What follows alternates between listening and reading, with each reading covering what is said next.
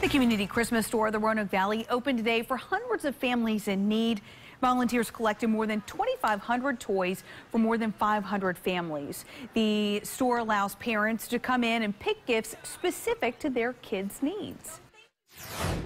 I was so touched. I mean, I dreamed about some of the people that I was able to shop with for weeks after I did, and it was a very special experience for me.